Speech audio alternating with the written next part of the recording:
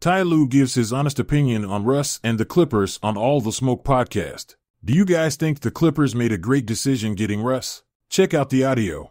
I'm a guy who, I know him, but I don't know him like that, but I'll die for Russ. I'm jump in front of a train. Yeah, for some reason, dog, I just, you know what I'm saying, the way he played the game, the way he approached it every night, like, I just, you know what I'm saying, he's somebody that I wish I could have been his teammate. Tell me your opinion of Russ, how you feel about Russ. I love Russ. I know you do.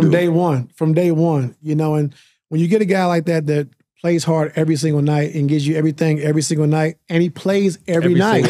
And he plays the same way so like teams that acquire him or teams that, like, you know what you're getting. Yeah. Like, you know what I'm saying, he's a tough dude, tough-minded, you know, and I mean, what he did for our season, him and Plumlee and Bones and Eric Gordon, but what Russ and those guys did coming in for the last 20 games of the season, he saved us. Yeah. You know, PG goes down and he went to another level, you know, and so I love him. You know what I'm saying? And we got a great relationship. I can be real with him. He can be real with me. Yeah. And all he wants is the truth. Like, if you tell him the truth and say, Russ, this is what we're going to do. This is how we're going to use you. It could be this or that. He's good with it. Yeah, he respects it. You know, and so sometimes you got to save him from himself because he gets fired up. You know what I'm saying? But so what? Do you? You know, if you're doing too much, I'll let you know. But be who you are.